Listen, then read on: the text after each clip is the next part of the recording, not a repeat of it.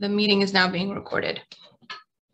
Good morning, everyone, and welcome to the May 19th meeting of the State Bar's Finance Committee. As a reminder, this meeting is being recorded. And I'm going to ask our committee coordinator, Mimi Harvey, if you would please call the roll. Broughton. Present. Delenn. Here. Deleg. Tony. Present. We have a quorum. Okay, very good.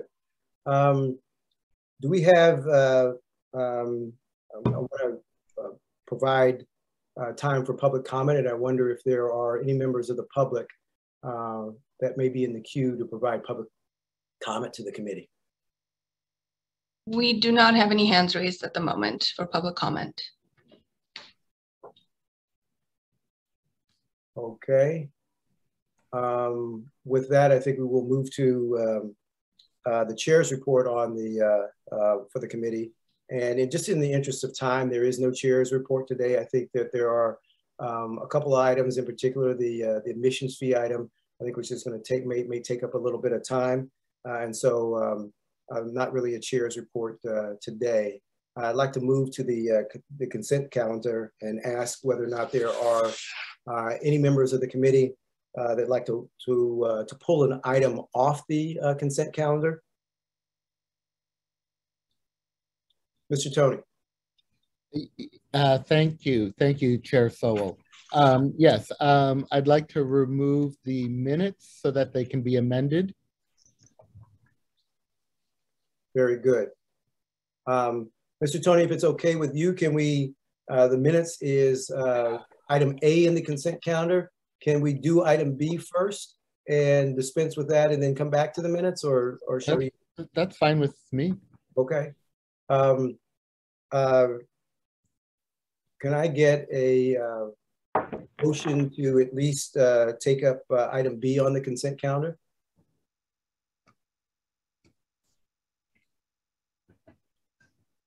Which one is item B again? I'm sorry. It's the licensee request for adjustment of fees, penalties, and charges. I'll move. Did you ask for a motion? Yes, I did, Mr. Yeah, I'll make the motion. Sorry. All right, very good. Can I get a second, please? I second. All right, Mr. Broughton makes the motion. Ms. Dellin seconds that we move item B on the consent calendar. Take a vote on that, please. Broughton. Yes. Delenn. Yes. Tony. Aye. Motion carries. Thank you very much. And now, Mr. Tony had asked for item A on the consent calendar, the minutes to be removed from the consent calendar. And so, Mr. Tony, I'll turn it over to you for some of the for any sort of additions or amendments to that. If I could ask, Araceli, did you have a chance to take a look at the question, and maybe you could provide a quick clarification? Yeah, so I believe for the minutes, there was a small typo on the second page, which we have corrected now. And how does it now read? So it now says moved by Select, seconded by Dellin. I think initially it was both you and Select on there, so we corrected that. Very good. I'm fine to move adoption of the minutes with the corrections as stated. I second. So moved by Mr. Tony, seconded by Mr. Broughton, I believe. I think he, Ms. Harvey, may we take a vote on that as well? This is for item A, the further correction to the minutes. Broughton. Yes. Delenn. Yes. Tony. Aye. Motion carries.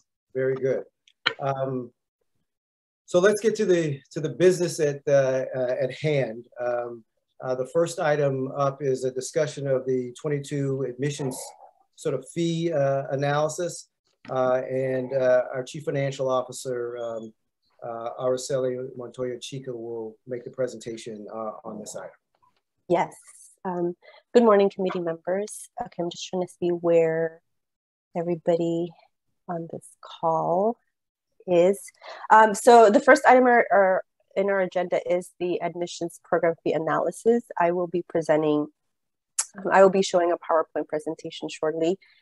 I'm waiting for Andrew, who's going to help me co-present, and I don't see him yet. But to give you a quick little background, if you recall in our February board meeting, when we adopted the budget, I presented a summary of all of the funds and the reserve balances, and the admissions fund was showing a very significant structural deficit, close to $9 million. And I said that we were at that time currently looking into what are some of the causes for that deficit, and we were doing an assessment to identify those. So in the past 2 months, Andrew, who just joined, and Lawrence, who I still don't see on here, they've been working very diligently on this project, and they've worked very close with our admissions team. So Amy, Audrey, and Tammy are from the admissions office, and they've worked very closely with Andrew and Lawrence. And I've asked them to join just in case there's questions. They have more in-depth knowledge on the admissions programs. So I've asked them to join just in case questions do arise that they're better able to answer.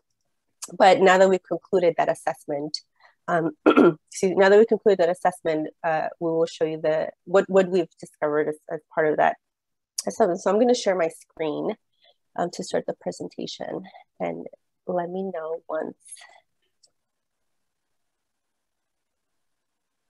Can everybody see my screen? Yeah.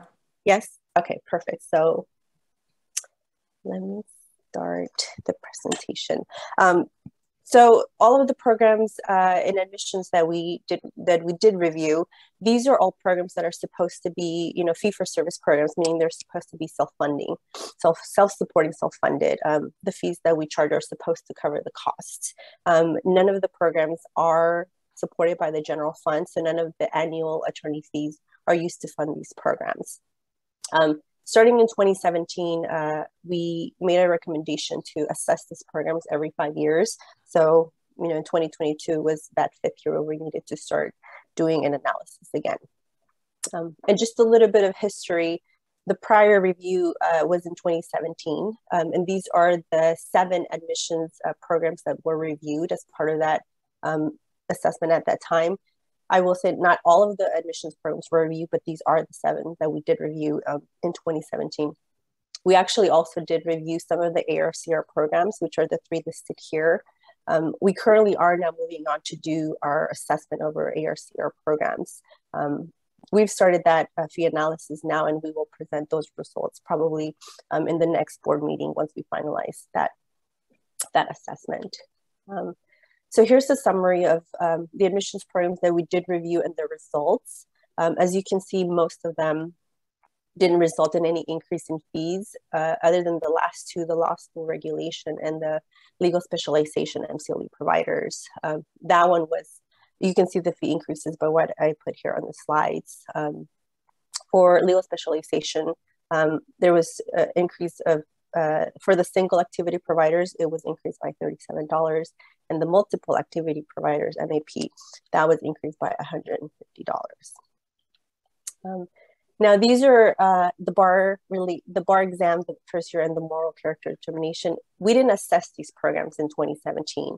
And that's really because these 3 programs had a fee increase of 5% in the prior 2 years for 2015 and 2016.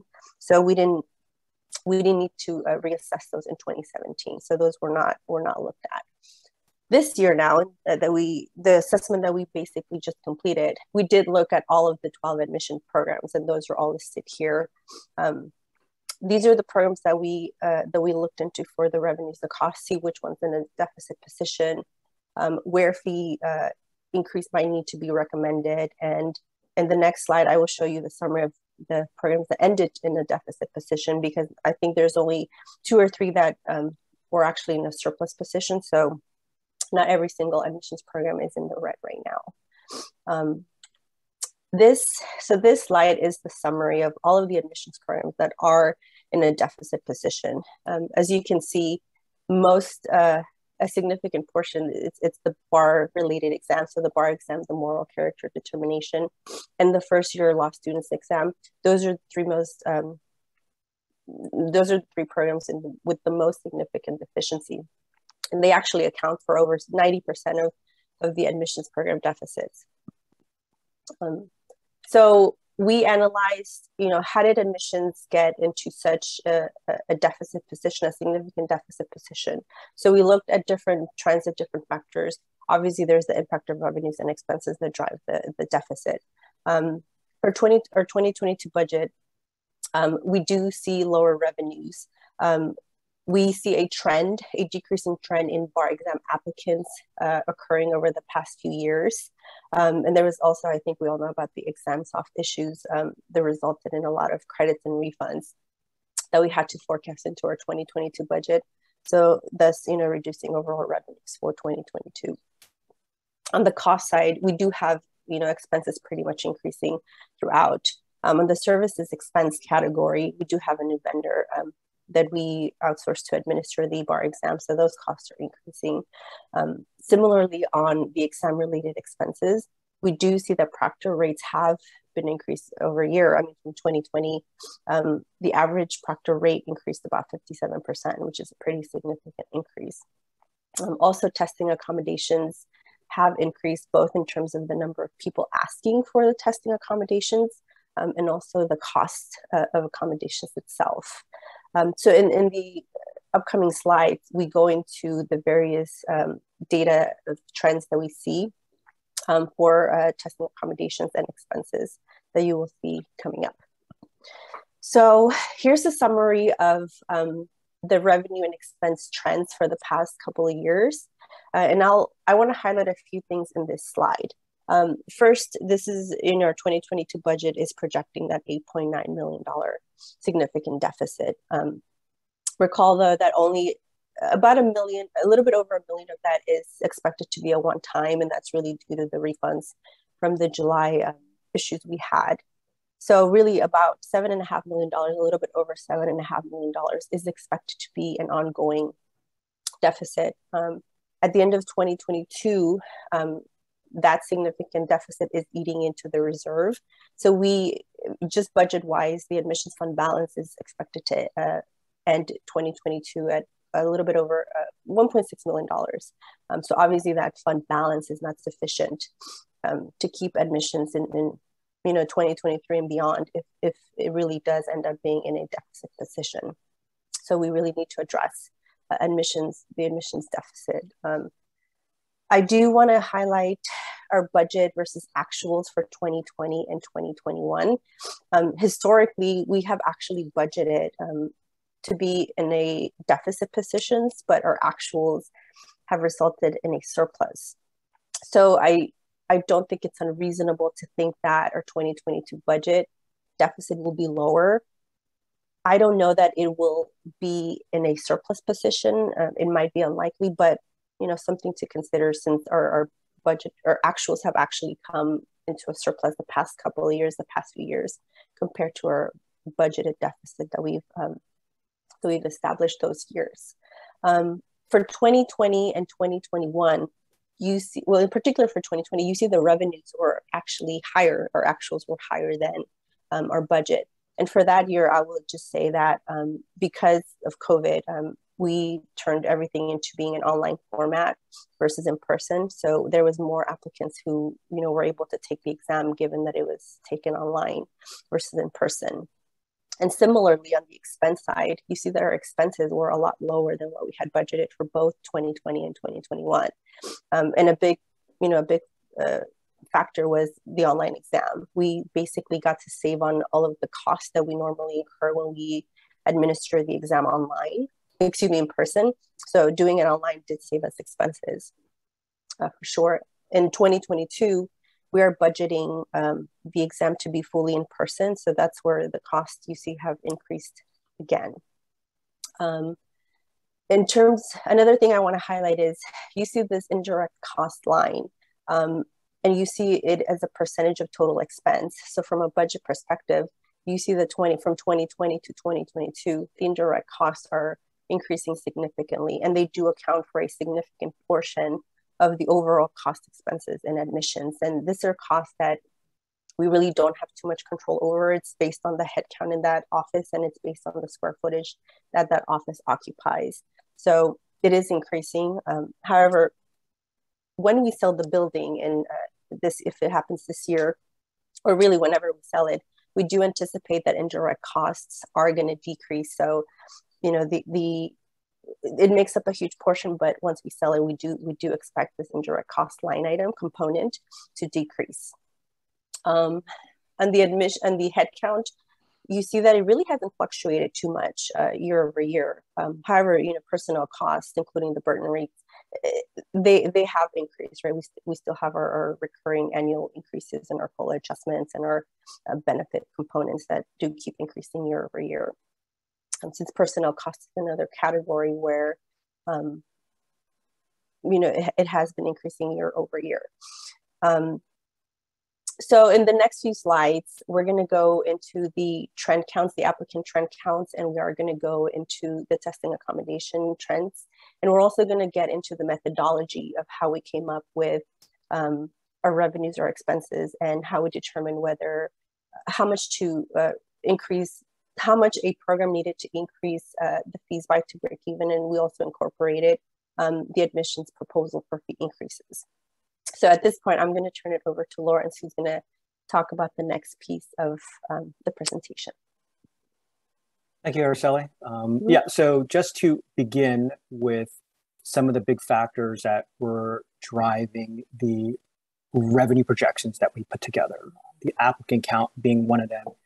And as you can see over the last couple of years, what the trend is. And the one thing that I wanted to point out was the bar exam trend. As Araceli mentioned earlier, you can see the last couple of years, there's been a significant decrease going from 18, a little under 19,000 down to just a forecasted a little under 13,000. And what I want to point out is this is the number of applicant fee payer trend as opposed to test takers. And there's going to be a distinction between that because not all applicants end up sitting for the exams. So that is one of the big drivers for the bar exam and one of the biggest, I think, portions of the deficit we see for the admissions office as a whole. Go to the next slide. The next thing I wanted to talk about here is the testing accommodations. And this trend also, you can see in 2021, we see a downward trend in the folks that have sat for the bar exam who asked for testing accommodations. Overall, you can see the last couple of years as a population, as a percentage of total test takers, it's been reasonably flat. But what I like to point out is at that bottom table, between 2018 and 2020, the per unit cost is roughly 13 to 16% higher for testing accommodation applicants versus non-testing accommodation applicants. So effectively, it's very expensive for us to support and have the testing accommodations for those test takers. As you can see, there's a slight uptick, or a quite large uptick, excuse me, between 2020 and 2021. You can see that the average goes from roughly 2,400 for the testing accommodations to close to 6,200.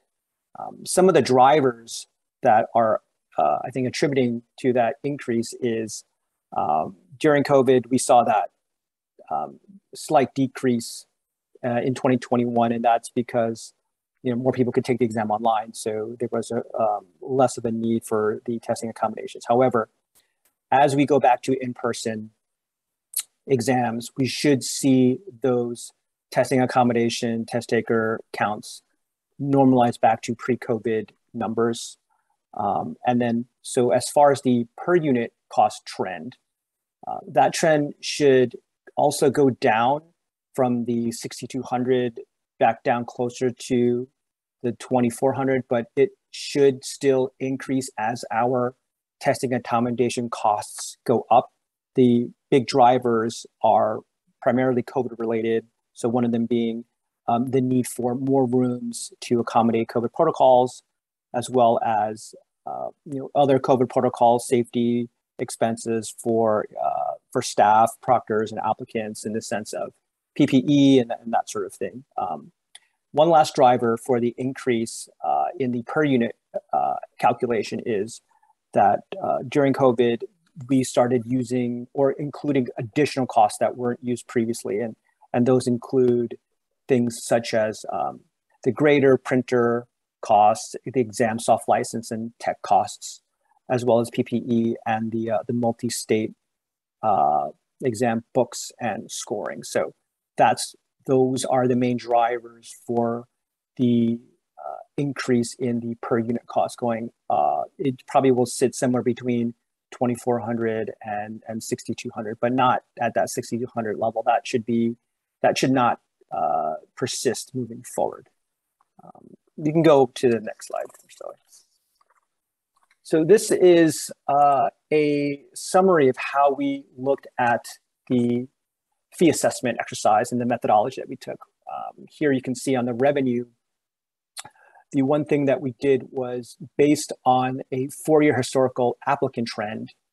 And we looked at each fee, and each fee had a different applicant trend history. And then we ran that and came up with an estimate for a run rate in the future. And then we validated those numbers with the admissions team. And then you can see it was a forecasted applicant count times the current fee for each individual fee, and that would give us a revenue projection. On the expense sides, there are 4 main drivers. One of them being the labor costs, labor and benefits by program. And we made that assessment based on allocating each FTE's time spent on a program.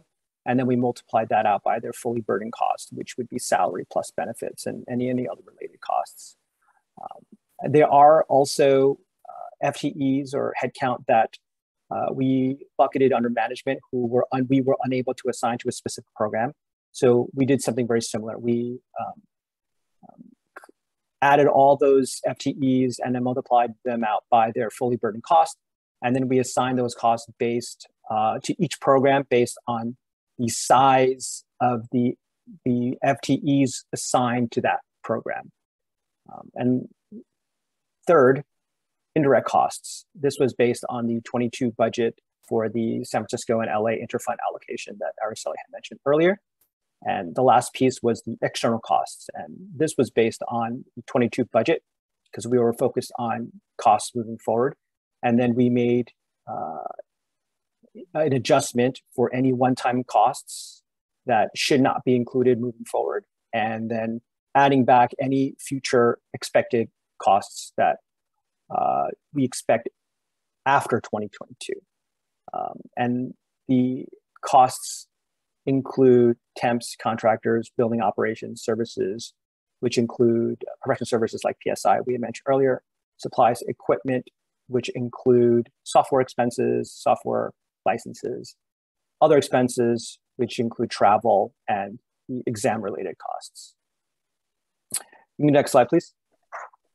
So here's just a high-level summary of how we came to our projection for whether or not the fee needed to be scrutinized further to suggest or recommend a change in the fee. Next slide, please. And so this is an example of the exercise we did for every single program. And I think it's important to note that every program has a different amount of fees to consider. So here on that top section, you can see what the current projection has. So as you can see, the current fee and then the current projection for each individual fee. And for the bar exam in this example, you can see that the projected revenue is roughly 12.5 million. The projected program cost is roughly 16.2 million, resulting in a deficit of roughly 3.6 million. Now, the bottom left-hand side is what the fee would need to be increased by, in this case, 43% in order to break even. And you can see it was roughly 43% across the board, using holding the count projections steady. And that would get us to roughly 16.3 with a net benefit of 109,000. Now, on the right-hand side, you can see what the admissions team initially proposed. And you can see that it is nowhere near the 43% in order to break even. It is different. You can see the fee increases percentage-wise are different across the board. They looked at each fee individually and made an assessment as what they think might be amenable. And as you can see, the total would be an improvement of roughly 600, just shy of $600,000. So that still would leave a deficit of roughly $3 million.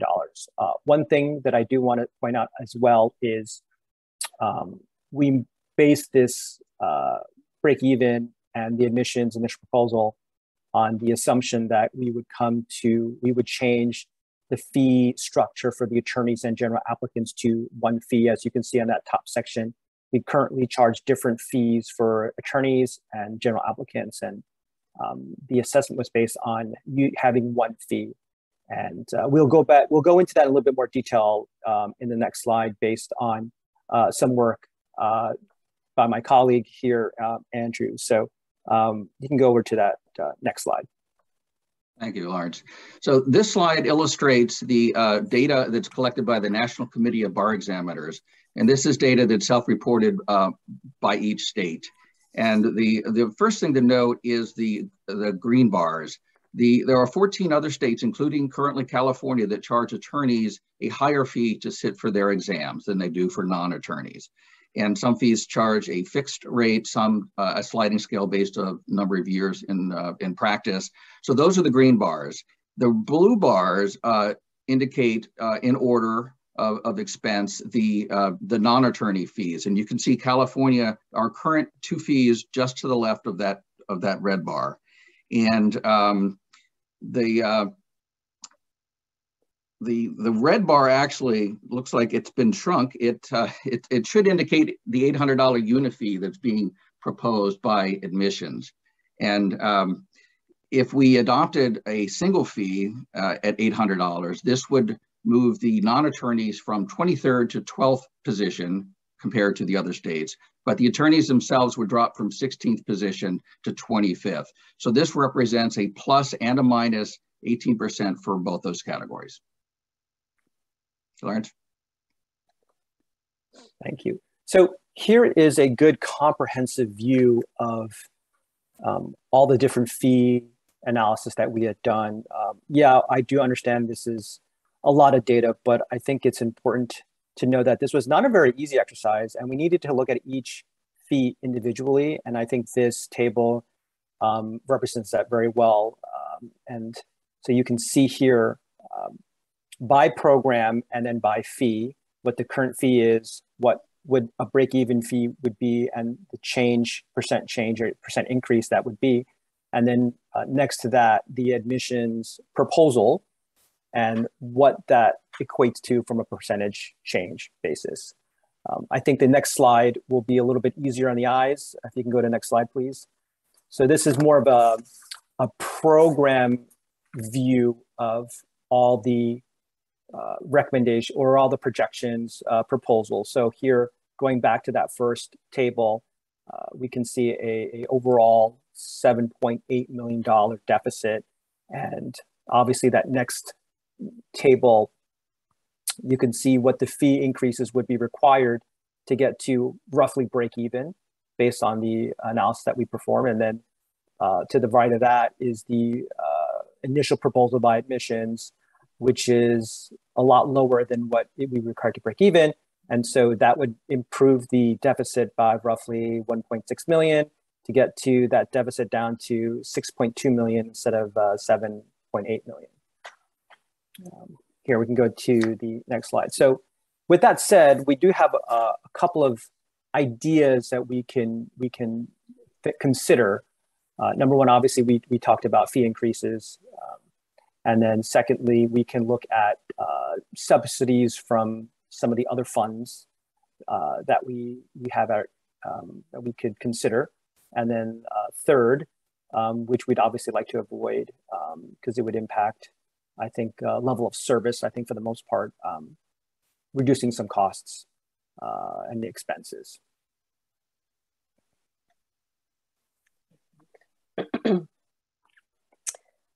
So, Araceli, were you going to? No, I was just going to say that's the conclusion of the presentation. If we'll now open it up for questions anybody has on the presentation and the numbers you saw, methodologies. Maybe, Arnie, if you don't mind, if I could just kind of tee up the discussion. This is a discussion only item. We're not asking the Finance Committee to make any decisions. And there's a couple of issues that you heard throughout the presentation that I just want to elevate. One is this issue of equalizing the fee for attorney and non-attorney applicants. That is predicated on the understanding that we are constrained by statutory provisions or constitutional provisions that only allow us to charge fees equal to our costs.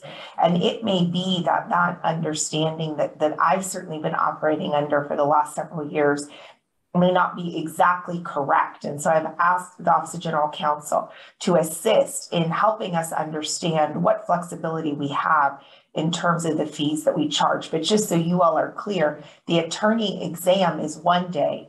The non-attorney exam is 2 days. It does not cost us more to administer the exam to attorneys. It costs us less. So if we are constrained by that provision, then it's difficult to justify charging attorneys a higher rate. If we are not, then that's a much different conversation, and then we get to bring policy, public policy into the conversation. Similarly, I've asked the Office of General Counsel to opine as to whether or not we need to look at each fee within the admissions program as its own distinct entity that needs to be self-supporting in a silo fashion.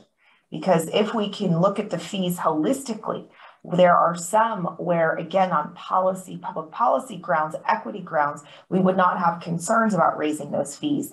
Registered in-house counsel, for example. If we are able to raise fees in some areas to subsidize or offset costs in other areas legally, that is an approach that certainly I think we would recommend as a staff team to the Finance Committee. But more legal analysis of that issue needs to be done. So just wanted to point those issues out, Arnie, before we open it up to hear questions and Finance Committee observations on the material they've been presented with. Thank you for that, Leah. And I would like to open the floor up to any questions that some of my fellow colleagues might have.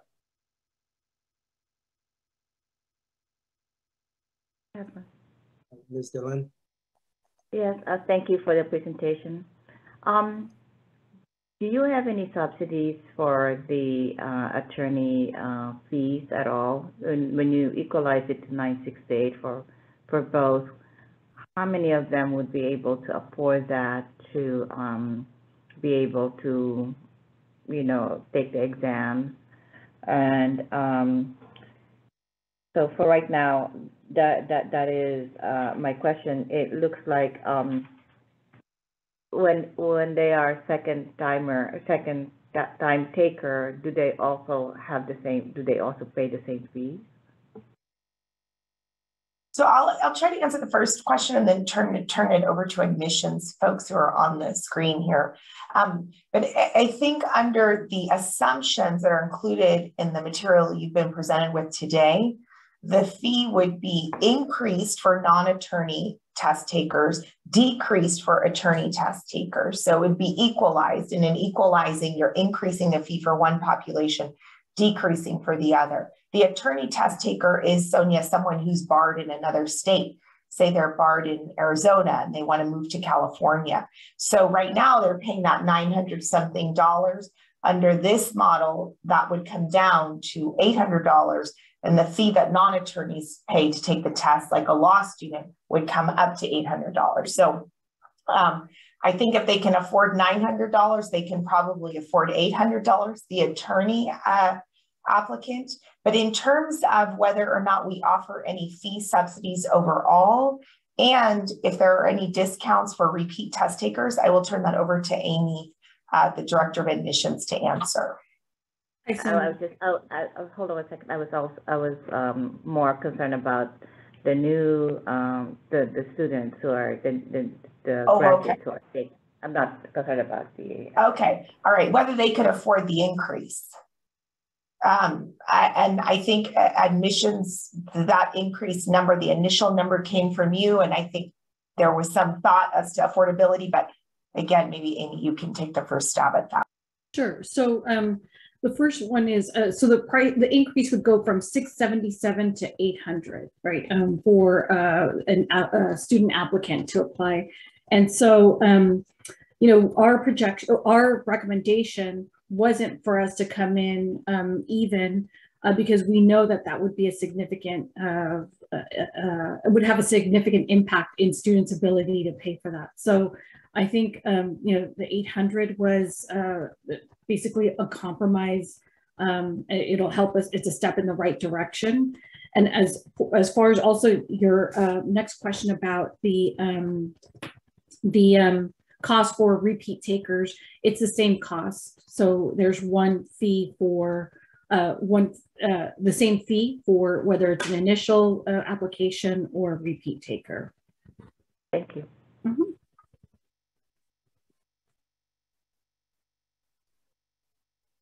I think I saw Mr. Broughton's hand next. Sorry. Yes, I got a couple of my naive questions. When we're talking about indirect costs, can you give me an idea of what those are? I mean, those are costs that are in addition to, I guess, in this case, giving the bar exam. So what are those? Or an example of them anyway. So the indirect costs, you know, are all the costs that we can't directly, right, associate to any one office, and every single office, not just admission, has indirect costs, right? It's basically, for example, the cost of our utilities, the cost of our rent if we pay rent. Those are allocated those are for admissions specifically. Those are allocated based on headcount in the admissions office, as well as the square footage that they occupy in both our San Francisco and LA buildings. Admissions sits in both offices. So it's basically, think of it as the overhead cost that you know, all departments have to pay. And admissions is no exception to that. And market includes HR, finance, all of those IT infrastructure support services, in addition to the physical sort of occupancy costs as well. Mm. So when we're talking mostly about the bar exam here, and we're talking about fees, I kind of, I'm curious as to whether or not the current attorneys, the licensees that we already have, how much of their yearly fees go towards paying the bar exam costs that we're talking about, if any, and some of the other costs as well. Are we talking about increased fees to the attorneys or just increased fees to the test takers?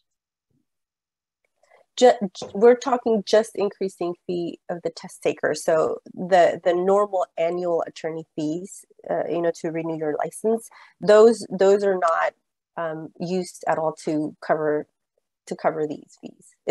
They're completely separate.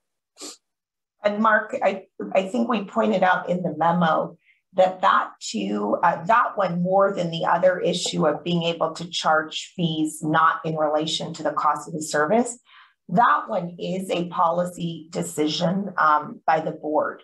My understanding is the board could determine that it wanted to subsidize admissions cost with our general fund licensing fee revenue, but we have not done so. And as you know, we've been prioritizing using that licensing fee to support OCTC in particular, but those are choices I think that we've made. Certainly since I've been here, I haven't seen an admissions subsidy from the general fund, but I don't believe you would be precluded in doing so. Yeah, Chair. I don't, Mark, are you Excuse me, choices. that gives us something that we could consider in the future then. Yes. Mr. Broughton, are you good? Mr. Tony? Let me go after Sonia, because I think she's probably wanting to weigh in on this discussion. Okay. Yeah, thank you, Mark. Yeah, just as a follow on. So the indirect cost, that was actually one of my questions here that I've written. Those are allocated ledger entries and not actually paid. Is that correct? Such that when we do this budgeting, that we do have the deficit, that is how we are able to, continue on with, having a budget that would have a deficit. The indirect costs are not, they're basically allocated, but more of a ledger entry. Is that a fair statement? Well, so they are allocated, but like Leah mentioned, when part of this indirect costs are all of the costs that we are incurring in the administrative type funds. Those are costs that are paid, right? Are the administrative, finances costs. Those we do pay those costs, and they are something that we do spend money on. Meaning, I think, Sonia, if you're asking, I believe they are actually deducted from the admissions fund. I don't think it's just sort of a paper transaction, if that's what you're asking. Yeah. That's my question. All right, thank you. So they're not part of the FTE, the human resources that, generally, but they actually are taken out of that fund to pay for, an examiner, a proctor or something like that. Well, the indirect cost, and Ursula, correct me if I'm wrong, but the indirect cost is transferred. It's a charge from the general fund to the admissions fund or any other area of the bar.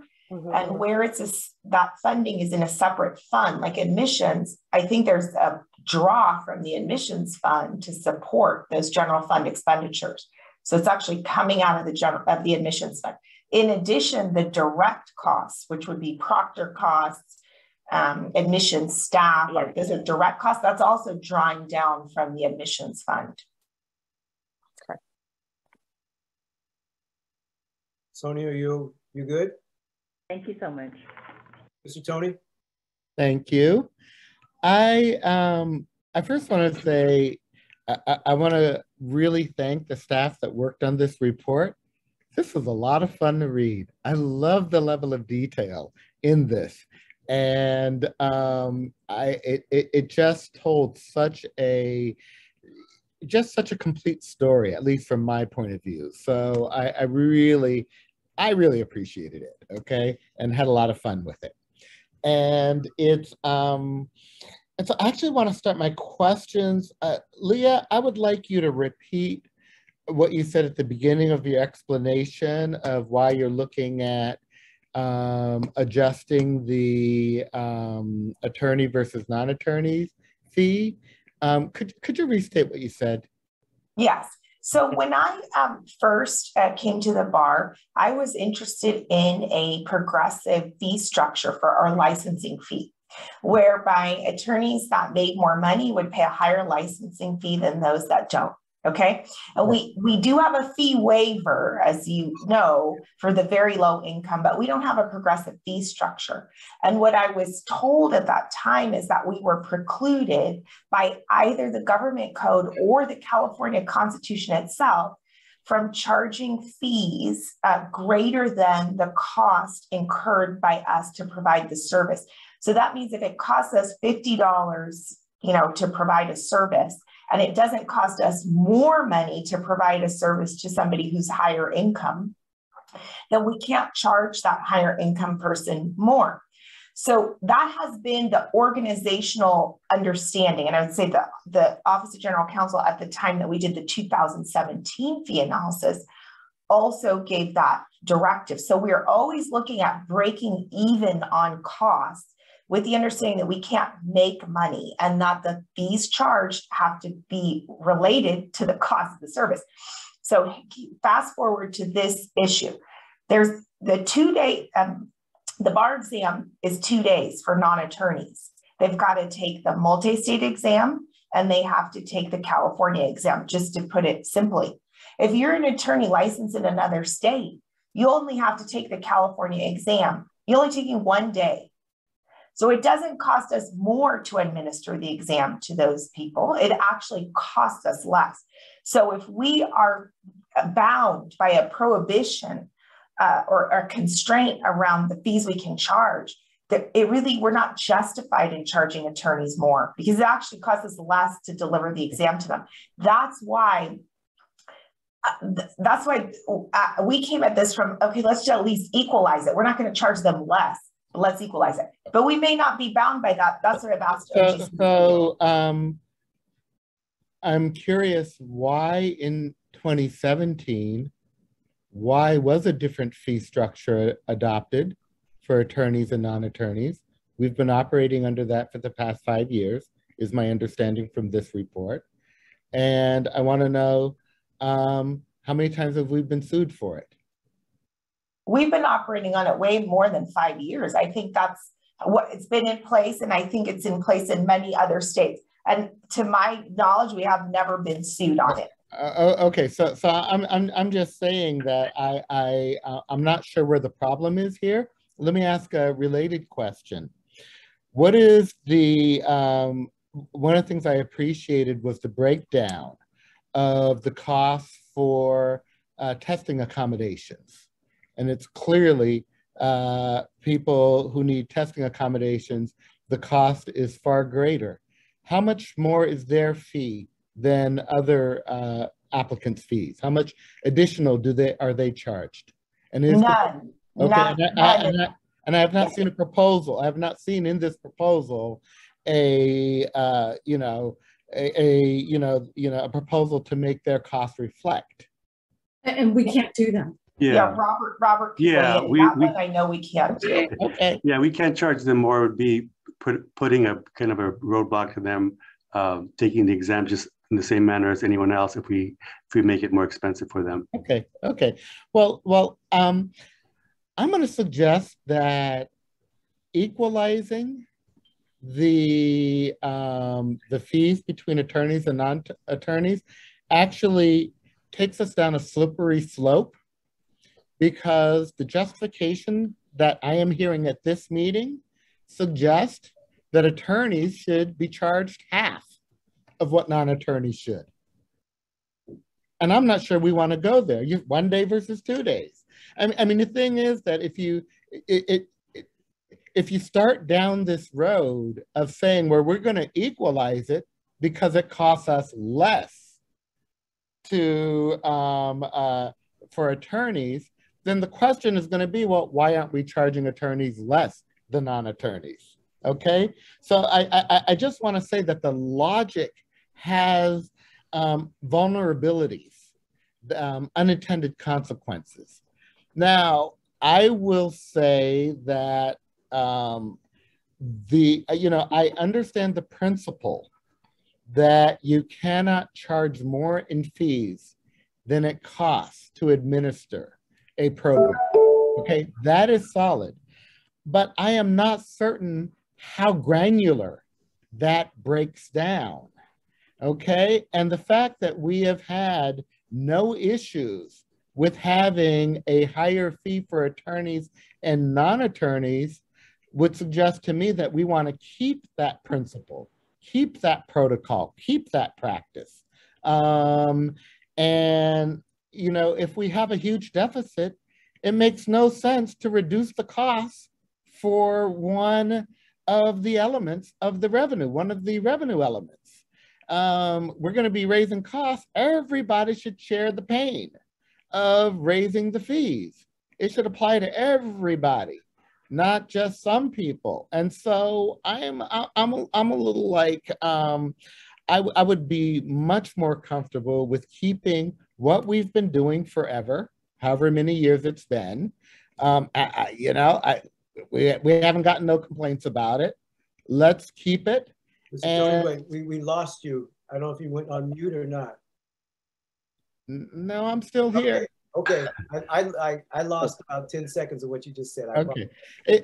I think it's important for us to keep what we've got now, which is a differential between attorneys and non-attorneys. I think the main principle here is that we don't want to charge more for fees than it costs to administer the program. We're not in any danger of doing that right now. It's, the opposite. And that it's really important. What's being brought up is this issue of cross subsidies. And I don't know that cross subsidies are a problem in and of themselves. I think that they need to be transparent. They shouldn't be hidden.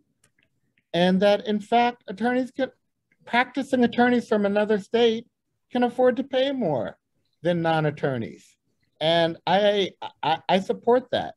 I think it promotes equity goals. We got some equity goals in our strategic plan. And so I'm comfortable with that. And I think I have two other points, if I could. One is that I think we should actually come up with a proposal, and I like the direction of proposal number 1. We should come in with a proposal that covers the costs, period. If that's what we're supposed to do, let's do that. With a differential, keeping a differential. So I like plan number 1 better than plan number 2. I appreciate that you presented the committee 2 plans, 2 scenarios. I appreciate that very much. I like scenario number 1. And what I would suggest is that we float scenario number 1 to some of our stakeholders between this meeting and next meeting. Let's float that scenario to the auditors. Let's float that scenario to our legislative partners. See what feedback they get. When they see that proposal, maybe they'll come up with other ideas. But they want us to run both those parties want the state bar to run a fiscally responsible organization, okay? And the scenario 1 allows us to do that. That's 1. 2, we should do these annual reviews every 2 years and not 5 years. To me, that's the bottom line of what I learned from reading this, that 5 years is far too long to not have a review. So that'd be my other suggestion. I know we're just brainstorming now. We're not making decisions, but I wanted to put my thoughts on the table. Thank you. Very good. I too have a couple of questions. I think that follow on some of the same lines that my colleagues have already sort of pursued, but wanted to just to add my sort of 2 cents and a couple of things I was sort of struck by. Leonardo Araceli, I'm walking out of this conversation, 1, with the fact that since none of the attorney licensing fees are used to subsidize the admissions exam sort of process, that also lends itself as a possible sort of solution if we were to go down that road, and we aren't barred from doing that. So that's more of a statement than anything else that was made. Here's the second thing that I was sort of struck by, and Leah, was something that you said. And you said that we are trying to figure out whether or not we have to, you didn't use this word, but it was look at each one of the exams, or sort of essentially sort of delineate each one separately or not. And what struck me, I think, and I hope I'm not not misinterpreting what it is that you said, but what struck me by that was the statute that we're using to say that we have to, or we're relying on to say that we have to charge reasonable sort of fees. To me, the operative, and I'm not an attorney, but to me, sort of the operative statement in that, or the operative part of that statute, is applicants for admission to practice. Every last one of these different exams are applications for admission to practice. And so I look at this as maybe more holistically as opposed to individually, and would think that we can charge all different sorts of levels that we would consider a reasonable combination to deal with the system as a whole, not for an individual exam. And I know that that is something that it sounds like we're going to try to get researched and the general counsel to pursue. But that was sort of what sort of struck me by not only sort of your statement, but also just sort of looking at this part of the code, is that this is a system of admission, not just an individual exam way of looking at it. And so, I'm not a lawyer. I could be completely off, but it was something that just sort of struck me.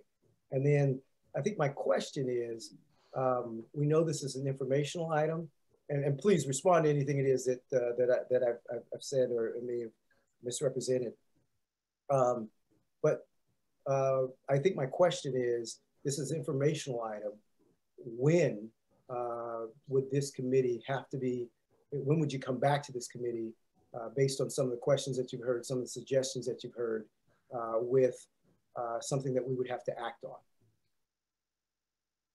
Well, I think that's going to be tough to answer. We're going to need to do it certainly before the adoption of the 2023 budget, given the projected year-end fund balance for the admissions fund.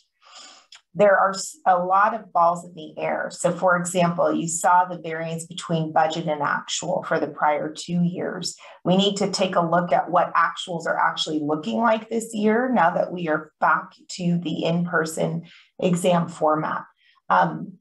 Another variable is the sale of our building. It's not a variable related to the admissions fund. But if we are given some latitude to use proceeds from the sale of the building for this type of purpose, that may be something that we want to throw into the mix. And we're not going to know that for a couple of months. We obviously need time for OGC to do its analysis. And I would say that it's going to be quite expansive, because I'm also going to ask them to look at the legal specialization fund, which is a very healthy fund balance. It is very financially robust, and we've always treated it as a completely distinct fund that we cannot use to subsidize admissions activities.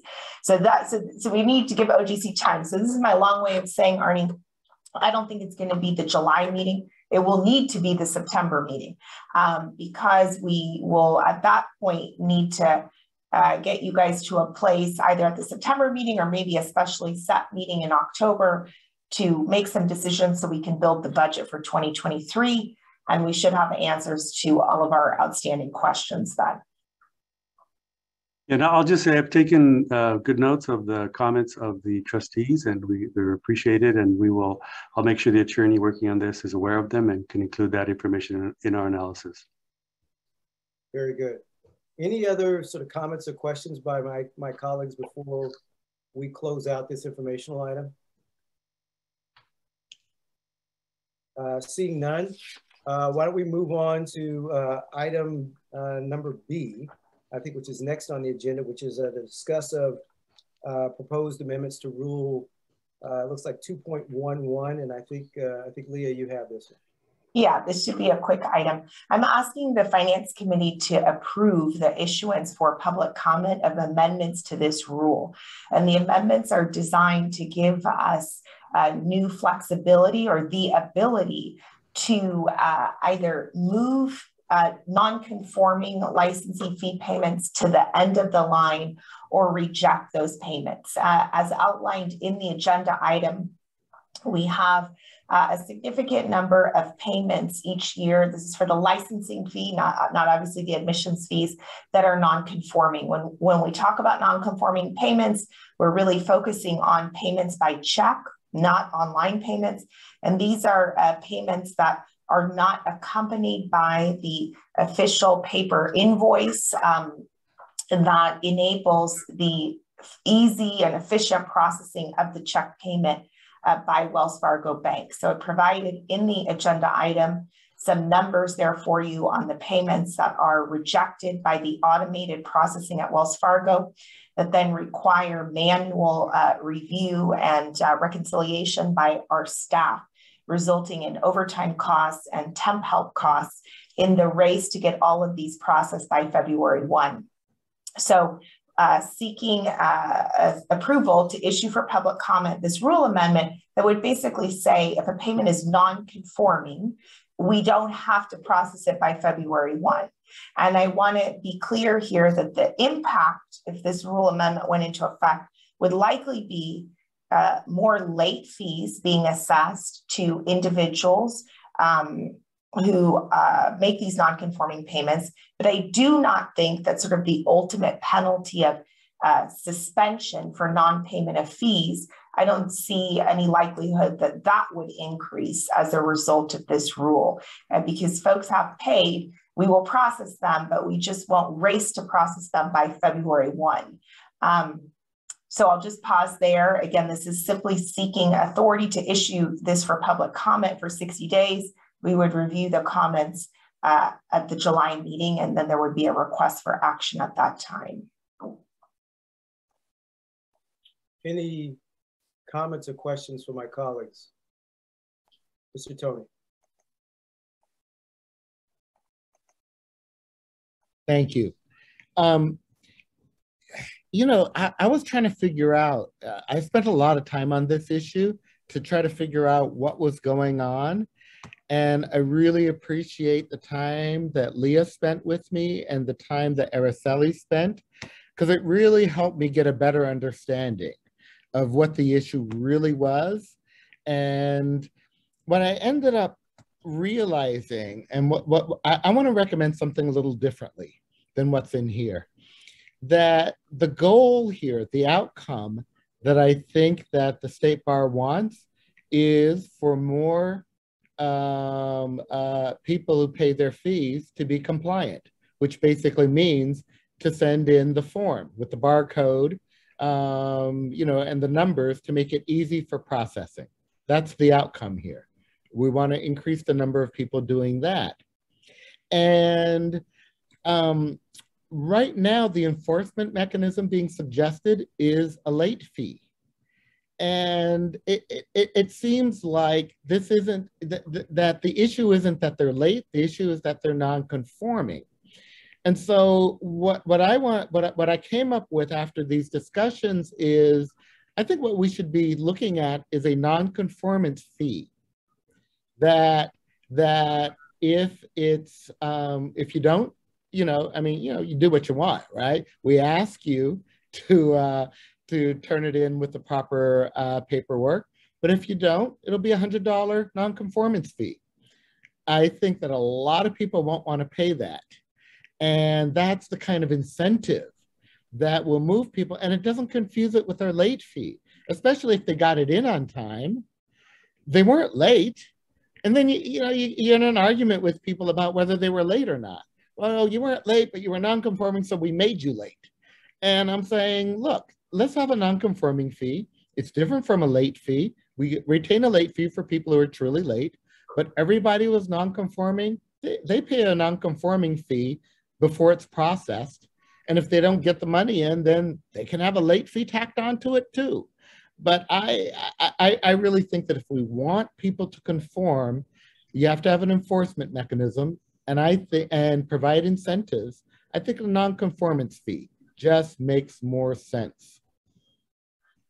I don't disagree, and I'm wondering, because I'd like to get this out for public comment. I know, Arnie, I don't want to preclude other comments, but Robert, if you could take a look at the attachment, I think this could be effectuated by simply an additional amendment to Rule 2.13.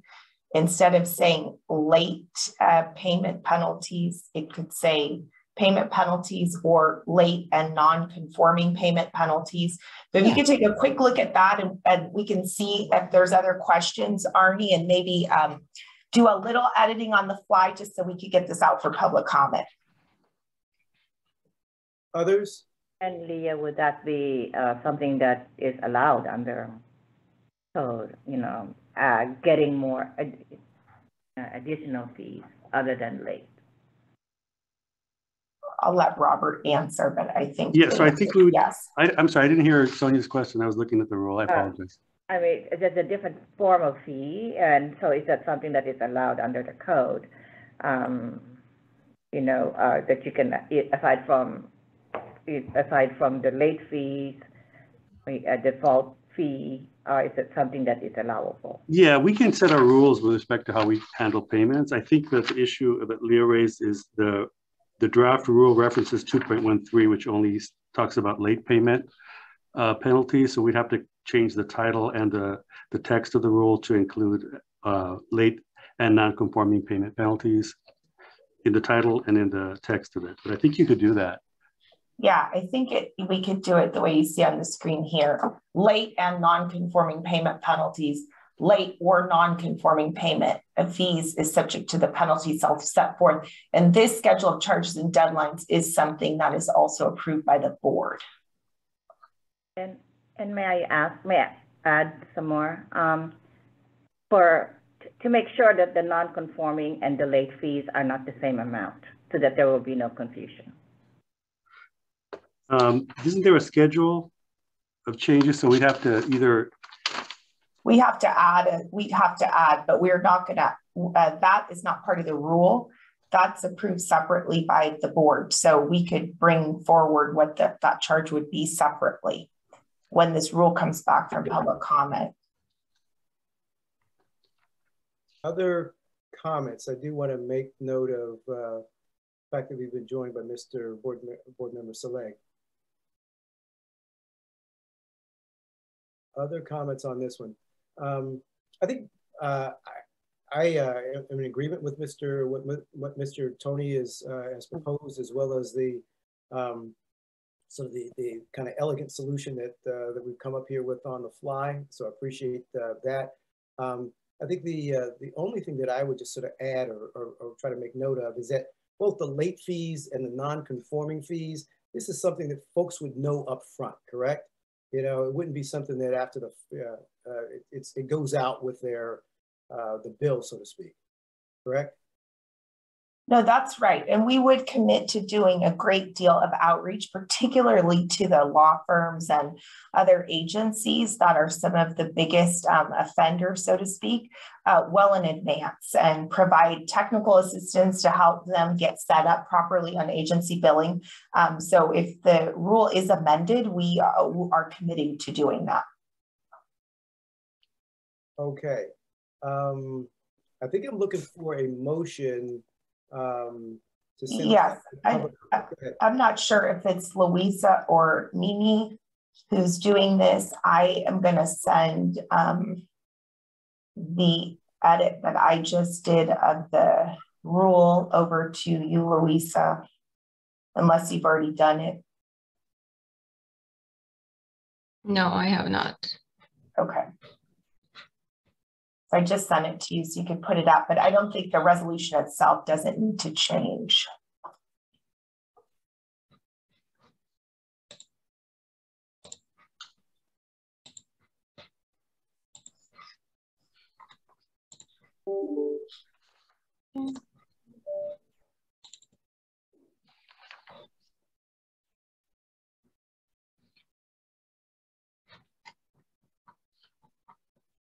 Mimi, would you? Oh, thank you.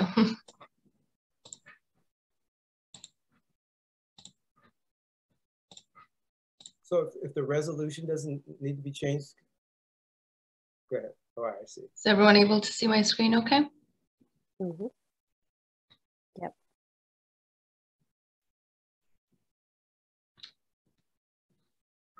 Okay. I just want to be clear, Leah and others, do we need to take two actions here? Something that changes the rule and then, you know, put it out for the 45-day comment period separately? No. Okay. I think you could put the resolution up. That what's showing on the screen is not the change from the changes in the next page. It's in section 2.13. Yeah, that's the change added pursuant to the conversation we just had. But the resolution itself speaks to simply issuing the revisions out for public comment. Well, let's see what it says. The resolution may need to change, actually.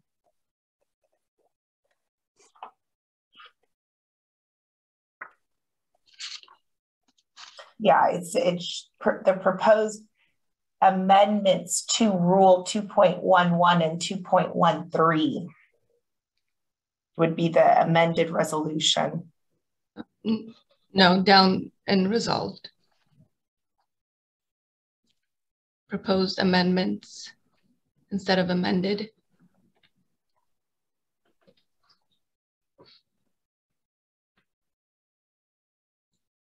To Rule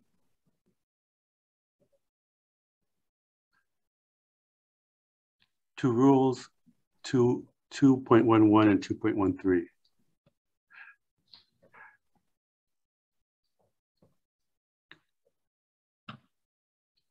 Okay, I think we're set. Louisa, could you put back up the amendment to 2.13? I think there's a typo in it or an error. Sure. Give me I think it moment. should say both rules are subject instead of is subject. Yep.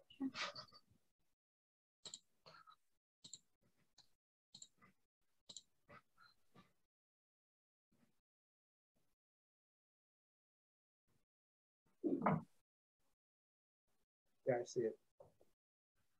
I would change is to are.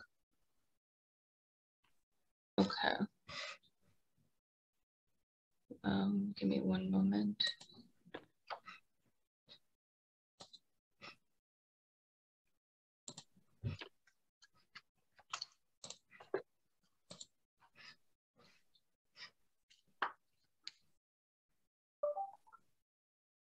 While you're doing that, Louisa, I think I'm just gonna make the presumption that you are correcting that, and that we're good, and just would ask for a motion. I would like to make a motion to put these rule changes into for the 45-day public comment period. Second. All right, moved by Tony, seconded by Dylan. We take a vote. Broughton, Yes. Delenn, Yes. Saleg,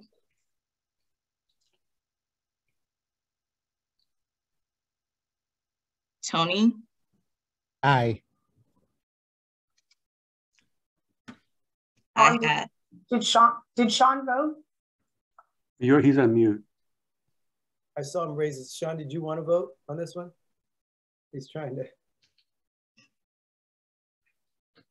Sorry, I'm not in my regular office. I'm having a little technical problem. So I vote yes.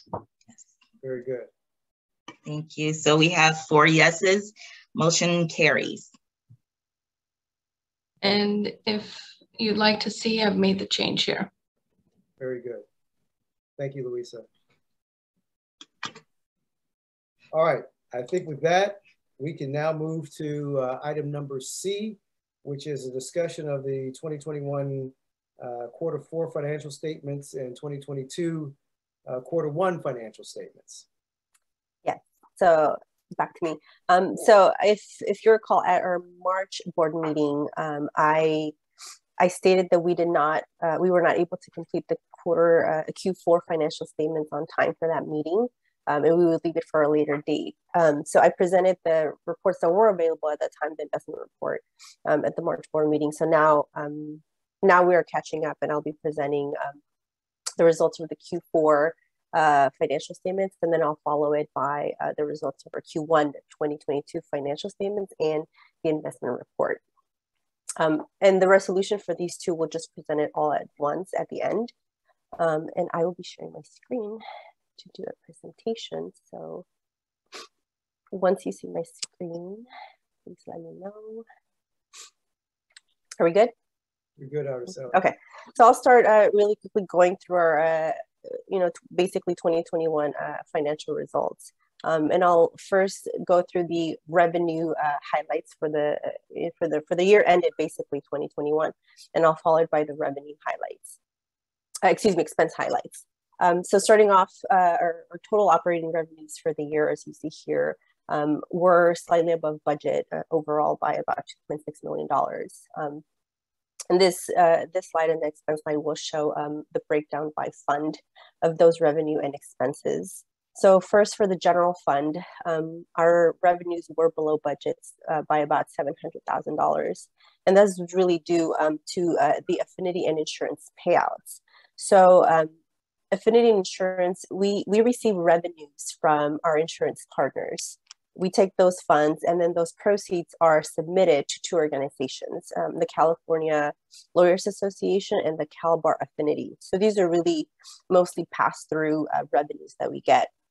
However, in 2021, if you recall, we did have a change in accounting method where we changed a lot of our accounting from cash to accrual. So for the affinity insurance payouts, we ended up having 5 quarters worth of payouts against 4 quarters of revenue. The net of those two is what's caused, our overall net revenues to be below budget by that $700,000. So that's, in 2022, we changed the budget to align to our accounting. So we shouldn't be seeing these type of change in accounting method discrepancies anymore. But that was, the primary reason for the general fund being slightly below budget. The next line item is what I call the grants funds. And that's composed of the Legal Services Trust Fund, the Equal Access Fund, and the Grants Fund, which in 2022 was really mostly the Homeless Prevention 2 program. The net of those revenues were $3.8 million above budget. And that's really composed of 2 components. The Legal Services Trust Fund revenues turned out to be higher than budget by about $5 million. And that's really just an impact or a result of the number of lawyer trust accounts and the average balances on those accounts. On the offset side, we did have less actual revenues than budget.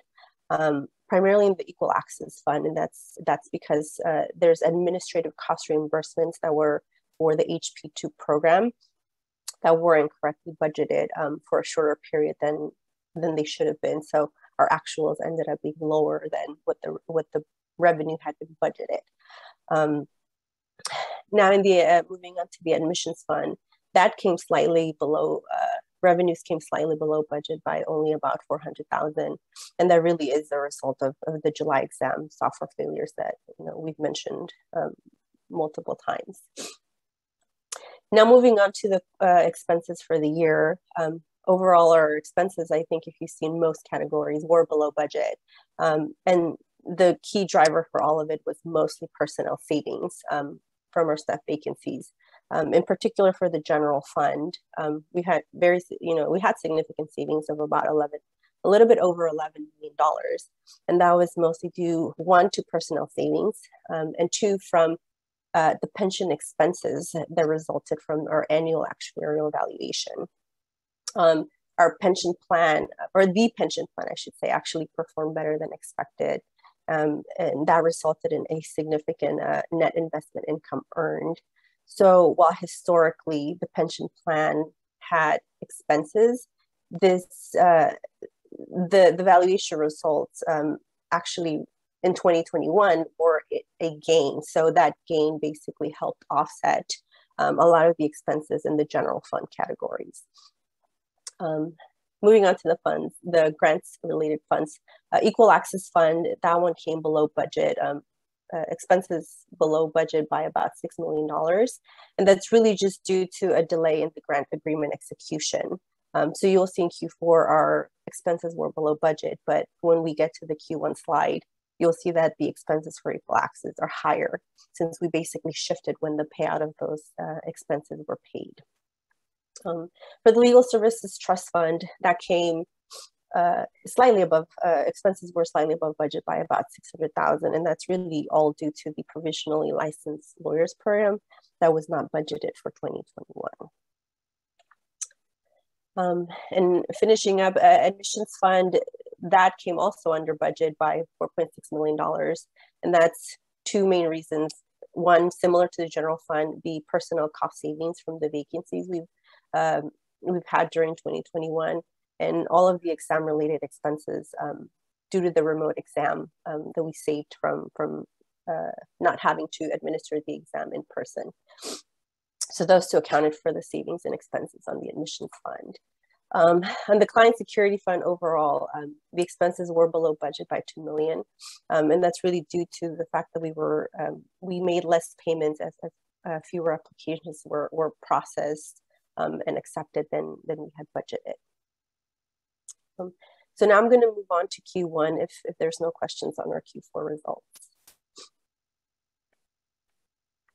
Okay. So as I mentioned, our Q. Just 1 second. Yes. Sorry. Yes.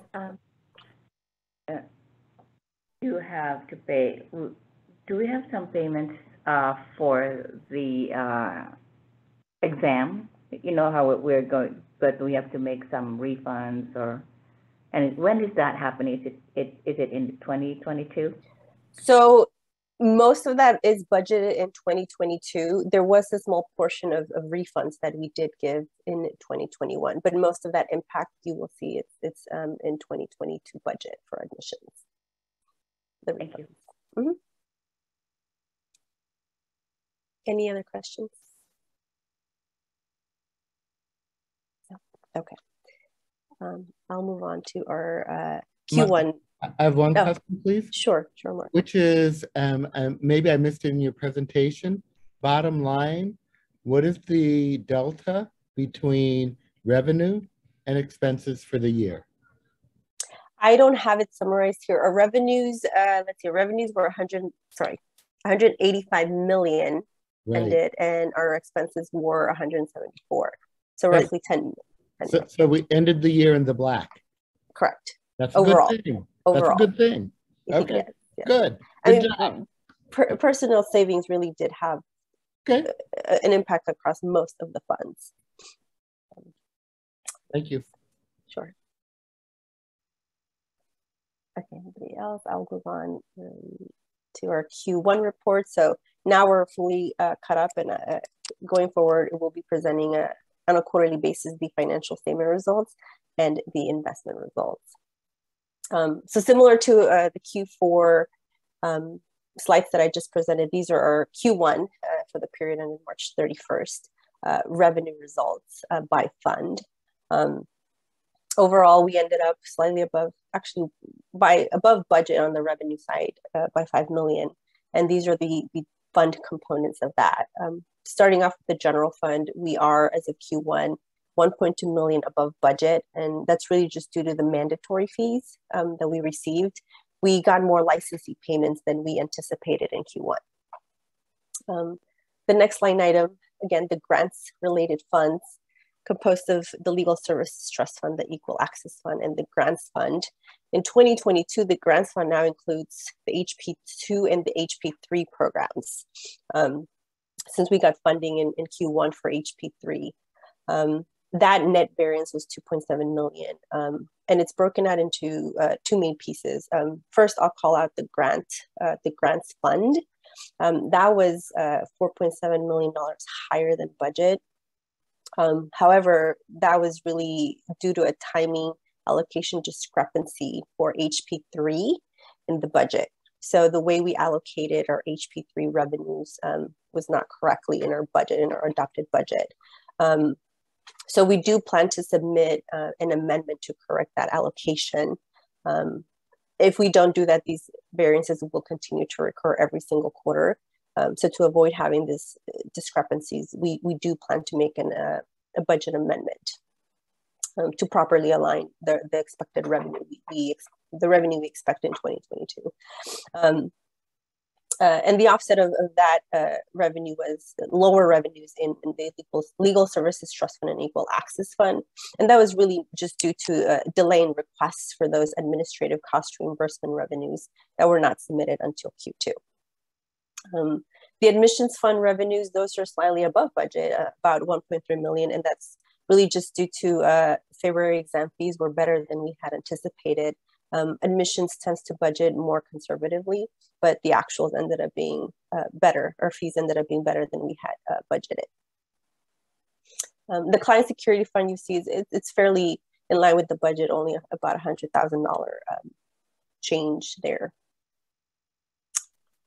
Now moving on to the expenses for Q1.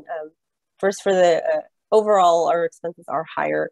And I'll get into some of the reasons why, but in the general fund itself, our expenses are actually lower by $2 million.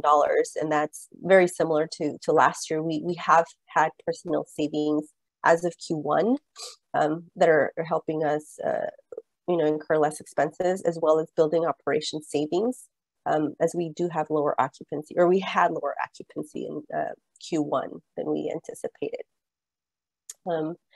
The next line item you'll see is the bank settlement fund. You see the bank settlement fund had actual expenses of $2.3 million versus a $0 budget. This was another, we had some technical issues when we were working through the budget. The Office of Access and Inclusion had issues inputting some of the numbers. We thought we had fixed it, but when we were doing our analysis, there was a glitch in the numbers being properly captured. So unfortunately, the bank settlement budget was not properly updated in our adopted budget. So we will also need to do a budget amendment to correct this. The good thing is the bank settlement fund, this is all the disbursements that we expect for the year. It'll be $2.3 million. We don't expect to make any more disbursements at all during 2022. So it'll be a one-time thing. And once we submit the correction, this large discrepancy will not be going forward, will not reoccur in the following quarters of 2022. For equal access expenses, as I mentioned, so expenses were higher by $5.3 million. And this is, just like I mentioned in Q4, there was lower expenses because we didn't pay Q4 2021 EAF expenses until Q1 2021. So that's really the reason why expenses for this fund are higher in 2021. It's just the timing of when the grant agreement was executed and the funding received. So we incurred more expenses in Q1. The grants fund, you see that there's a huge variance in the grants fund of almost $20 million actual compared to budget. This variance is a mistake. We did not accurately budget in our adopted budget the anticipated expending in 2022 for the grants fund. I will just say that these grant related discrepancies in the budget and accuracies, they don't necessarily impact the state bar budget as a whole, just because these are pass-through revenues, right? We get the grants and then we basically disperse those entirely to sub-recipients. So, there isn't a significant impact as it's really just pass-through revenues and expenses. So, but, we do need to correct those so that these discrepancies do go away in the coming quarters. If we don't correct it, you'll continue to see those huge discrepancies. So we want to correct those because there were mistakes as part of the adopted budget.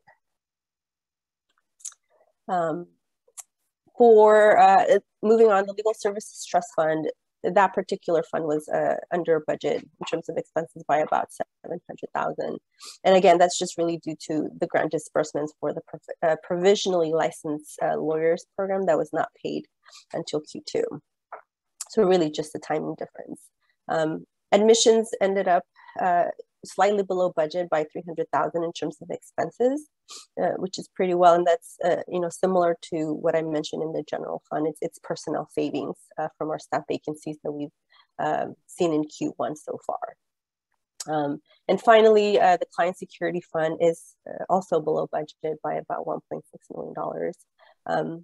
We've had less payments made as there are fewer applications that were processed than we had anticipated with the budget. So that's our Q1 results. Does anybody have any questions before I move to the investment report?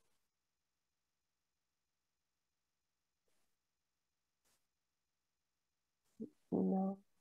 No, I don't see hands, Araceli. Oh. You can. Okay. So I'll continue. Yeah, sure. Investment report. I would just in the interest of time, Araceli, I don't know, maybe just can give us some of the highlights. I know we have one more item that we have to So I'll really quickly, our investment report hasn't really changed too much from Q4.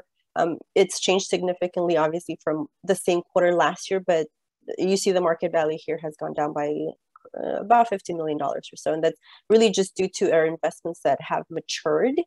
And we have not yet reinvested monies back into our Wells Fargo securities, which is where, where the market value change has happened.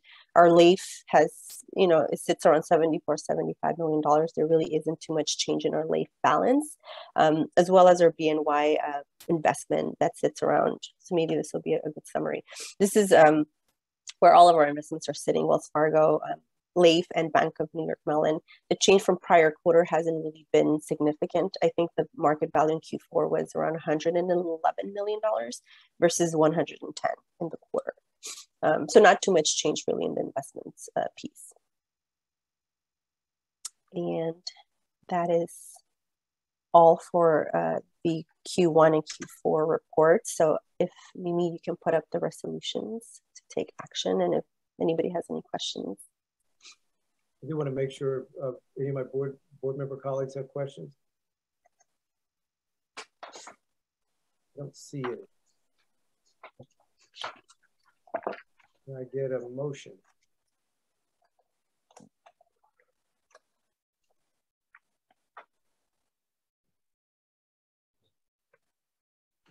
Move. This is Sonia.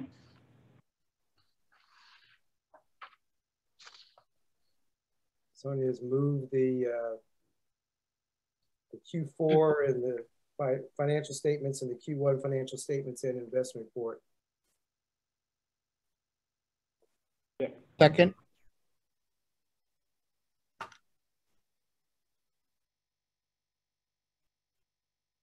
I just want to make sure that we are. Ms. Dillon moved, Mr. Tony seconded. Can we take a vote, please? Rotten, Yes. Glenn, Yes. Saleh, Yes. Tony. Aye. The vote totals are 4 yeas, motion passed. Very good. Board members, bear with us. We have one more item on the agenda. That's item number D, and discussion of the approval of the reserve policy. And Araceli, I think this is back to you again. Yes, back to me. So this is the last item on this agenda. I don't have a presentation, so everything really is documented in the agenda that was posted. So I'll just highlight really quickly this agenda item, which is composed of two parts. The first part is the reserve policy revision that we want to propose. If you recall, the reserve policy exempts all of the grant related funds from being subject to the minimum reserve target of 17% and 30% on the floor and ceiling. The client security fund is a very unique fund in that only the payouts portion was excluded from the reserve policy, but not the administrative portion. And there is no policy currently in place that states where the excess reserves should go. Naturally, they should go into the payouts portion, but just to align with the grant related funds, this agenda item, we want to propose to exclude the client security fund altogether from the reserve policy and to align it with like all of the grant related funds. So that's the first piece of this agenda item. That revision to the proposal to revise the reserve policy to exclude the client security fund altogether. The second part of this is the reserve spend down plans. So when we approved the budget, I presented to you all of the 2022 reserve fund balances. And per the reserve policy, any fund that has excess reserves, so anything above that 30%, needs to spend down if it's consecutively above consecutive 6 months above that 30% ceiling. And there's a chart in the agenda item. So there were 3 funds that, after doing our assessment, 3 funds that have excess funds that, per the policy would require a spend down plan. And those 3 funds are the Lawyers Assistance Program, the Legal Specialization, and the Legislative Activities Funds. And I put in there a table that shows you the minimum reserve spend needed to comply with the policy. So I'll start very first with the Lawyers Assistant Program spend down plan. On the minimum end, they need to spend about $250,000 to be in compliance with the reserve policy. And I won't go into all of the details, but their spend down plan is listed in the agenda item. And I will say there is a business and professional code that states that for the Lawyers Assistant Program, if it has excess funds, it may transfer those funds to the Client Security Fund, which is what we normally do. However, we did consult with the CSF staff, and they indicated that right now there is no need for to redirect any of the excess funds from LEP into Client Security Fund. So we've outlined a few items that LEP wants to their plan for developing their plan for spending down, and that's going to be about $250,000. So that's documented in the agenda. The next fund, the Legal Specialization Fund, this has a significant amount of excess reserves. So on the minimum spend side, it's about $4.6 million. This fund, we are not, even though it has $4.6 million on the low end to spend, we are not recommending any spend down plan at this moment. We just talked about the admissions fee analysis, and this is one of the funds, one of the possible solutions that we can maybe consider in funding part of that structural deficit. In the past, the Legal Specialization Fund has been used to support admissions. Most recently, this fund loaned the admissions office about $1 million for the procurement of their information management system. So, it has been used in the past to help fund some of the admissions costs before. So until the time as, the board determines how we are going to address the deficit in admissions, whether it's in a short-term or long-term basis, we do not recommend right now spending down any of the funds in this fund for that reason. And finally, the Legislative Activities Fund. So this is the fund that covers all of the lobbyist contracts and the staff time associated with lobbying work. This fund is funded through voluntary donations as part of the annual fee that attorneys pay. However, the preliminary bill for the next year is going to convert this fund from being an opt-out to an opt-in status, meaning that attorneys are not going to have to opt in to volunteer fees into this plan. So we do anticipate that there's going to be a significant reduction in funding as a result of this conversion. That's therefore we are not recommending any spend down of reserves at this time for this fund, given that the incoming revenues will likely be a lot lower than they had been in the past, and over time this fund will naturally spend down. So no spend down either for this fund is recommended. And that's all of the agenda items. If anybody has any questions, we can also put up the resolution to take action. I see Mr. Tony's hand. Yes, for the 6 recommendations that you have for the spend down of the LAP spend down plan. Do you not have authorization to do this without board approval? It looks like to me that you can do this anyway. What's preventing you from doing this? The board does say any spend down above 250,000 requires, or sorry, the board manual does state that any spend down above 250,000 needs board approval. Okay. Look, I'm in favor of this. It's fine. At a future meeting, I would like a agenda item and a discussion around the reserve policies. I think 17% and 30%.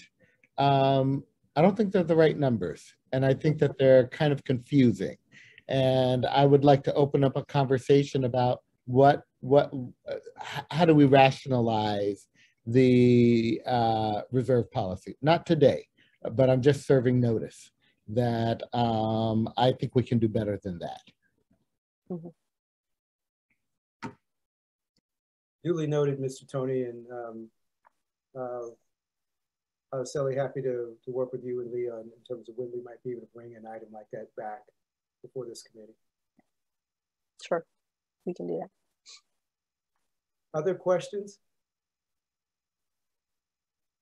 I just have a. Please, I do have a question. I have a question. Please, Robert, do I need to recuse myself because I'm a legal specialist? This isn't affecting the amount of fees that specialists pay, so. I don't think so, unless there's no financial interest involved. So I don't think so. You could do it in the abundance of caution if you like. But well, no, I don't think it's, yeah, if I don't need to.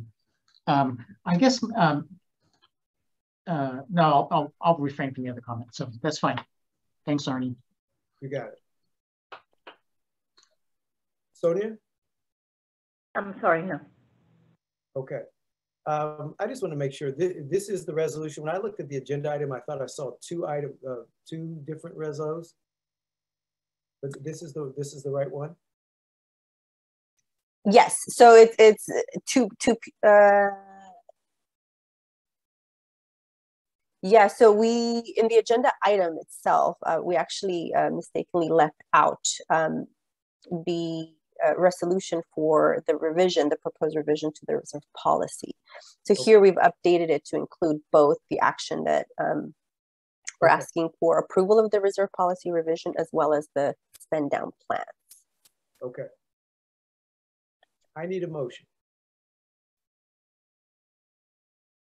I move to approve the reserve policy revision and budget spend down plans. Second.